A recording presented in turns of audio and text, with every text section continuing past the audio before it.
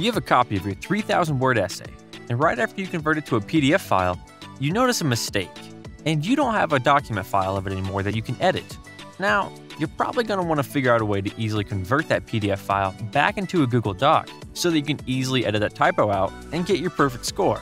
Luckily for you, Google Docs does indeed have that function, and it's pretty easy to do as well.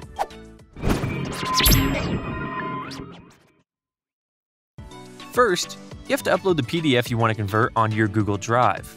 You can do this by dragging and dropping the file onto your Google Drive's homepage, or you can click on the New button on your Drive's homepage and select File Upload.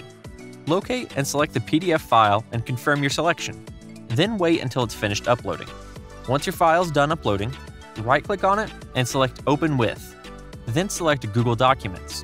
After that, a new tab will appear with the PDF file now converted to an editable Google document. This might take a few seconds or more depending on how big the file is. The steps are actually pretty straightforward and easy. However, you should take note of several things.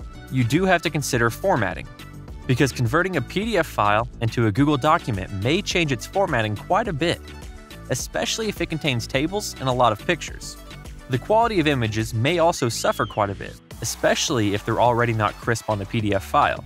Some fonts and characters may also not be fully converted the same way as it is on the actual PDF file itself. Spacing, lines, section breaks, and other factors may also vary. But if you're just converting a PDF with mostly text on it, there shouldn't be any big changes. If you're fine with these, then head on and convert your PDF file. Once you're satisfied with the document, you can easily download it again as a PDF by clicking File from the top menu, then click Download and select the PDF format. Next time you're clutching for that deadline, you now know how to easily convert your PDF files. If you find this video helpful, make sure you click like and subscribe, and don't forget to hit that bell notification to watch other guides and all sorts of videos about technology.